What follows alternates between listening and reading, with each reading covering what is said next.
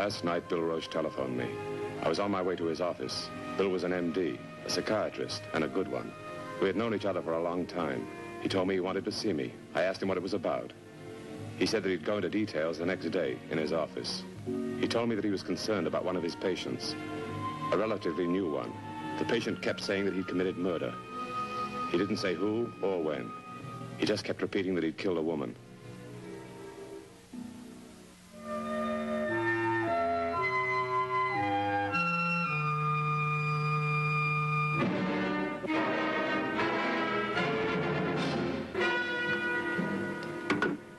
If I tell the police, Mike, you know what'll happen. Sure. I thought maybe you could talk to him. Then, if there's anything to it, find out privately. Suppose he is telling the truth, that he did murder. What then? Oh, I don't know. I guess, well, turn him in. I'll tell you, there are two diagnostic possibilities with this man. Oh, incidentally, his name's Ted Hopkins. One of the possibilities is dementia precox, schizophrenia, which has an extremely serious prognosis. The other we call a psychopathic personality, which can indicate a mild mental abnormality. Would that mean murder? In the second case, doubtful. In the first case, yes, a very good chance. As we drove to the hospital, I kept wondering what I could do to help. The only thing I was positive about was that Bill had wrestled with his conscience a long time before he made up his mind to call me. If it had been anyone else, I would have said no. But I couldn't turn Bill Roush down. I'm going to introduce you as a friend of mine, a writer who's interested in mysteries, murders. It might help him to talk a little more. All right.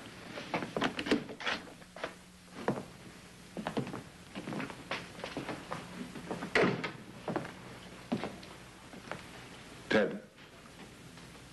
Ted, are you awake?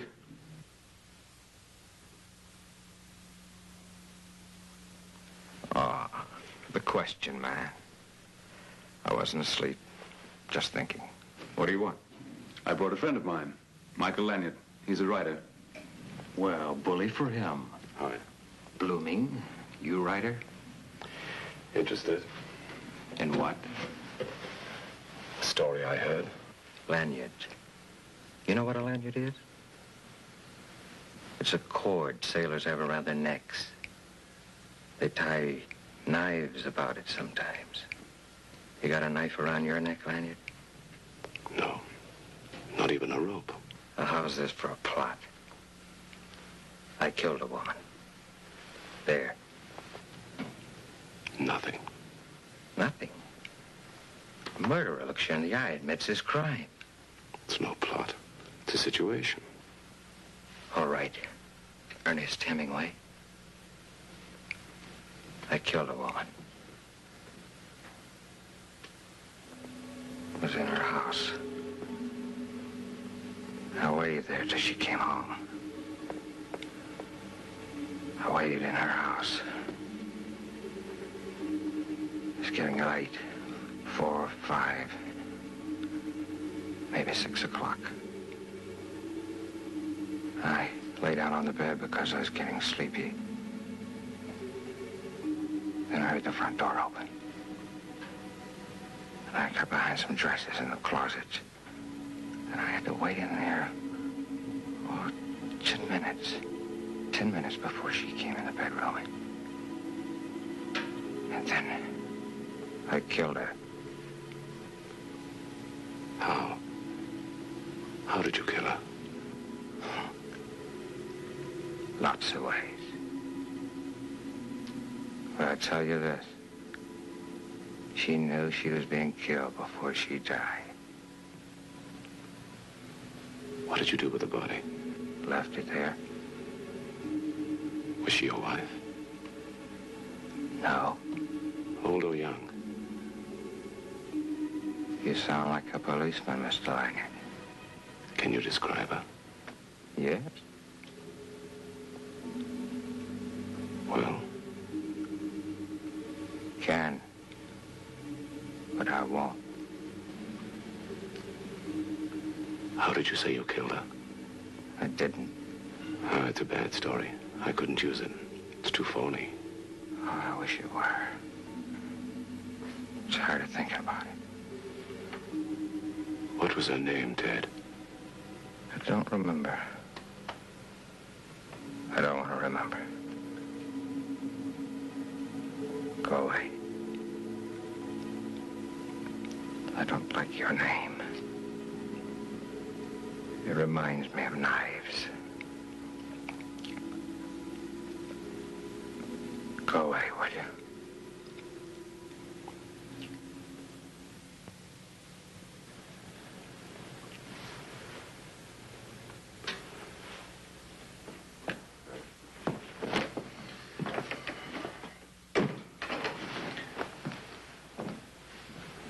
I don't know, Bill. It's a rough one.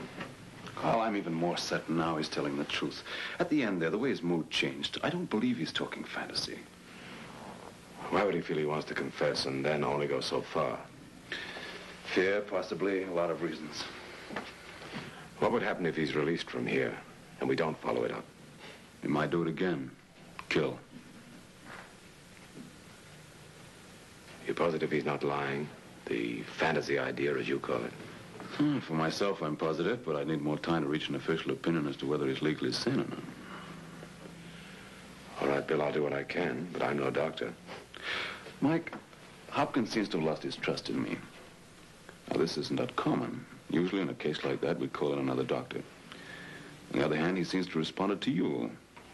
Now, that's not uncommon either. He's talked more to you than he has for a long time. By your helping me, I think we can help him. Okay, I'll do what I can. Have you got a file on him? Yeah, I got one here. I got the name of the woman involved in Hopkins' arrest. Carol Palmer. She was living in Hollywood, so I went there. I thought it might give me a lead.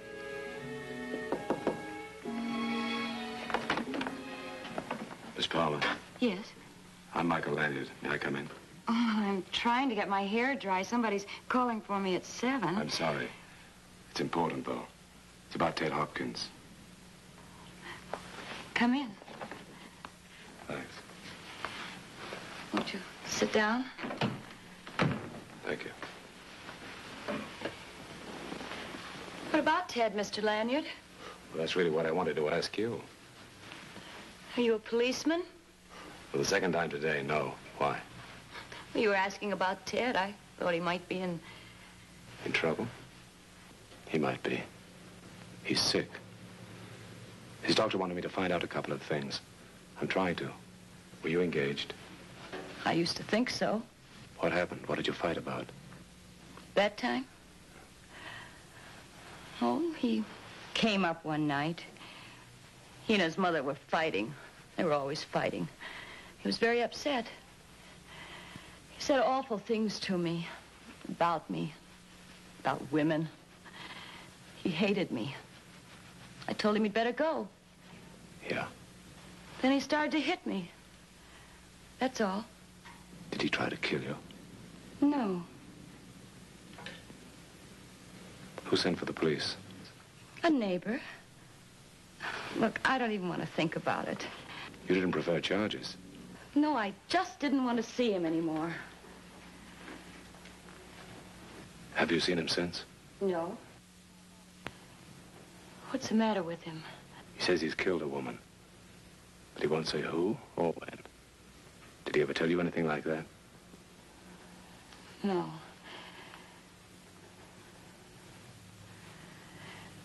If he's in trouble, I'm not going to say anything to hurt him. He's sick. Inside as well. If he did kill somebody, we have to find out before they release him from the hospital. I loved him. I suppose I still love him, but I'm afraid of him.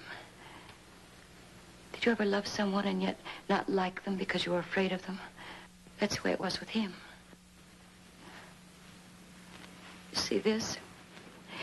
This was my accident. He did that. He did it that night. Slowly and laughing. He broke my finger because he didn't want me to play the violin.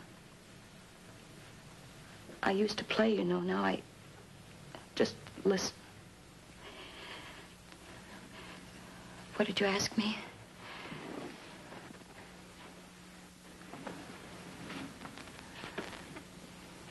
Do you think he could have killed anybody? I tell you, will it help him?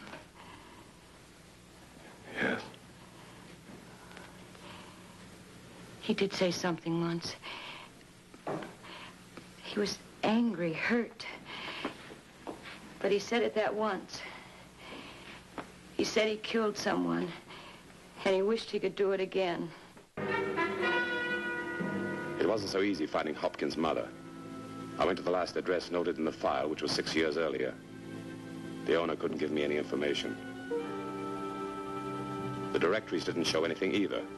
There were plenty of Anna Hopkins, but not the one I was looking for. The next day, Bill and I tried to get it out of Hopkins. He wouldn't even admit to having a mother. Didn't want to talk about it or anything else. I had an idea that if I could find her, there might be a lot of things we could find out. I found what I wanted. Anna Hopkins had remarried 2 years ago. Her name was Anna Folsom now. I found Mrs. Folsom. She was a high-priced fashion designer. She was busy sketching. She didn't want to see me.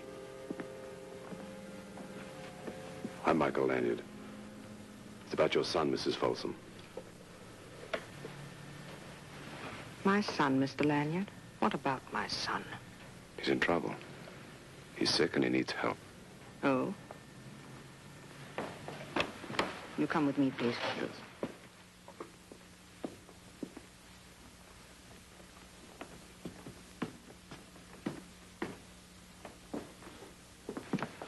Can you tell me something about him?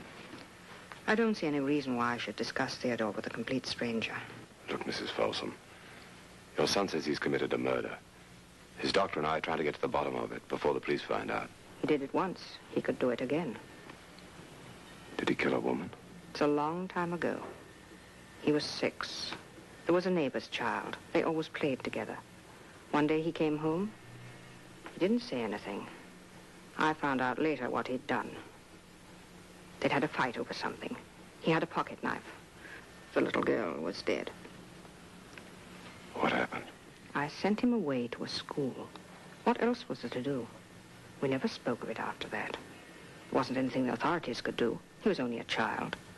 They left him in my care. When he came back from the school? He lived in my house, in my care. That was my obligation. And now you say he's killed someone else. Well, I'm afraid there's really not anything I can do about it, Mr. Lanyard. Would you like to see him? He's in the county hospital. What would be the point? It would be embarrassing for us both. We don't like each other. I have my husband, my work here.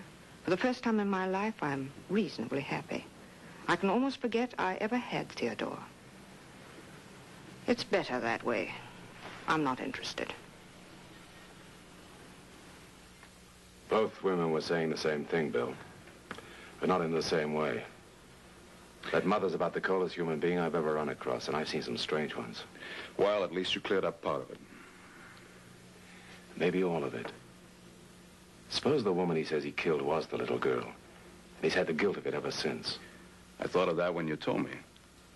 What happens if he kills someone else after the child? Oh, we have no proof. If he's released from here and it happens again, oh, that's a big responsibility, Mike. And unfortunately, it's mine. Yeah, I know. There's one alternative. Tell the police.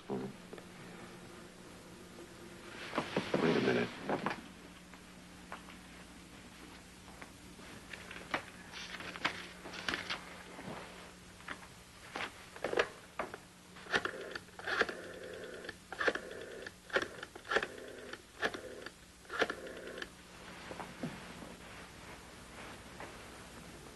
Mrs. Folsom, please. Yeah, I'll wait. What's the little girl's name? That's what I'm going to find out. You told us you killed a woman, didn't you, Ted?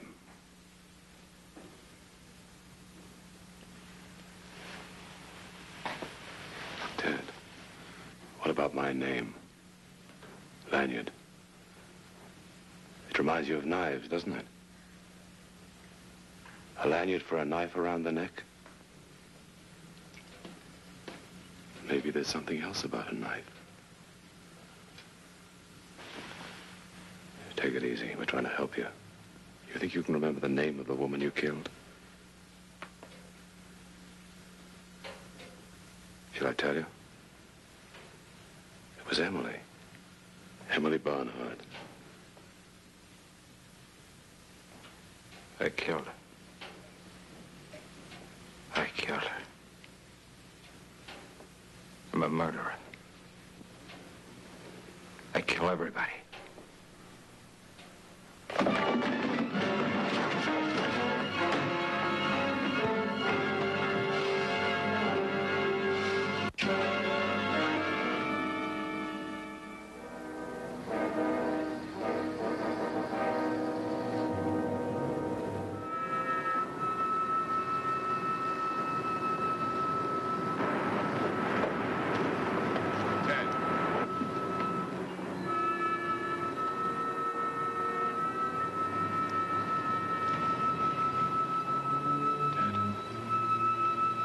It's gonna be all right.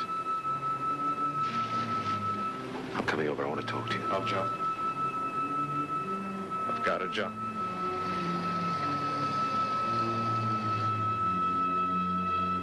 Listen to me, Ted. You don't have to jump. You're safe now. Dr. Roush, all of us, we want to take care of you. I saw Carol today, Ted. Carol Palmer. She's still in love with you. You're going to get well. I know what you're doing. Don't come any closer. I give you my word, Ted. I won't try any tricks. I'll get some cigarettes for you. I'll be right back.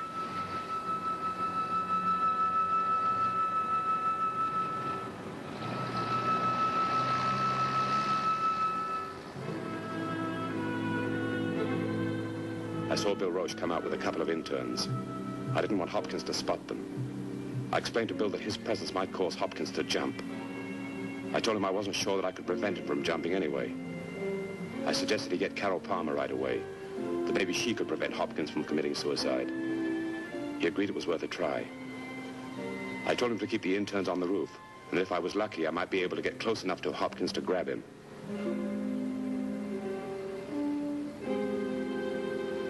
As I went back to the ledge, I knew I had to be lucky, because if Hopkins panicked, he'd carry us both down to the street below. Wasn't a pleasant thought.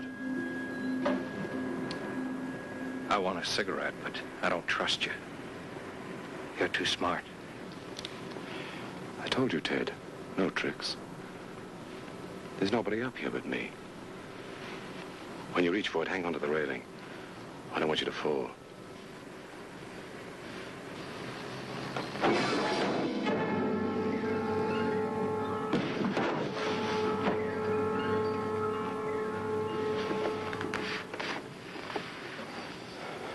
I'm coming over. I'll stay 6 feet away from you. I won't try and grab you. That'd be silly. We'd both go over. I don't want to die just yet. I do. I felt like it for a long time. That's what I want to talk to you about. Maybe you'll feel differently, huh? I'm coming over, Ted.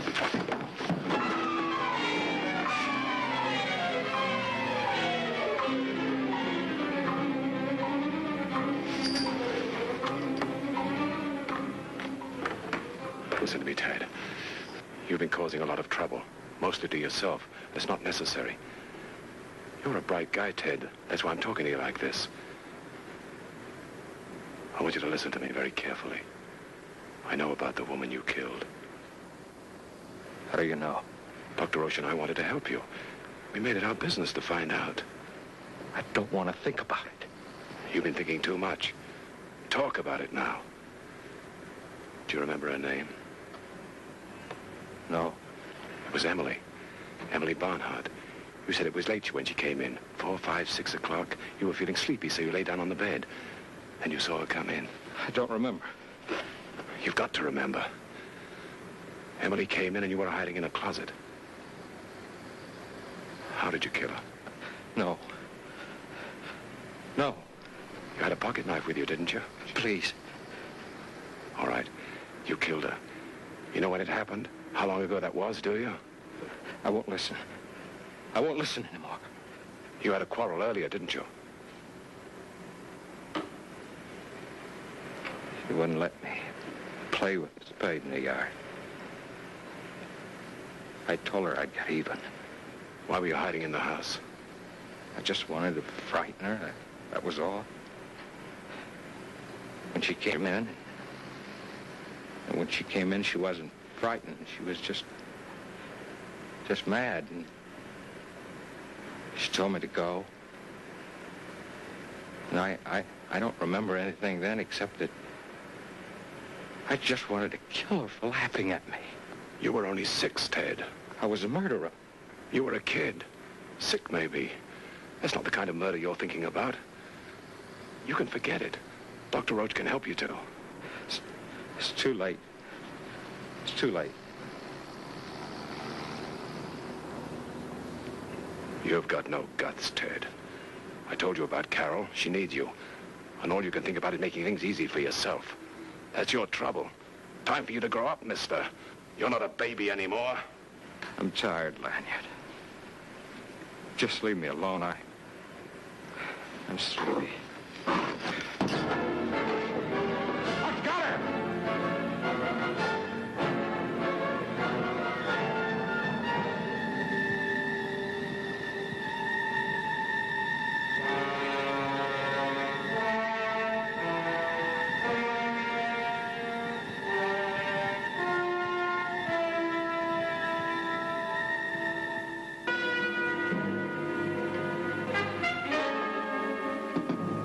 Shame somebody didn't do something about him long before this, when he was a kid.